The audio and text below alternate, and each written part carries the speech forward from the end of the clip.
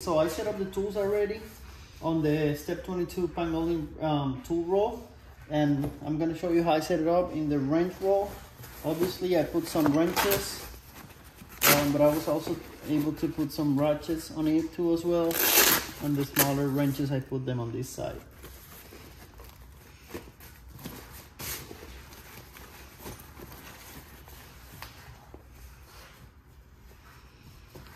And then on this side here, we have all the Allen keys, some random stuff here. And then here I put all the screwdrivers, as you can see, all right there.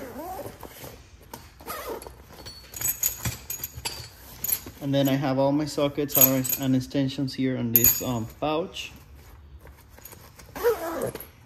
And then on this one, I have all the wire cutters,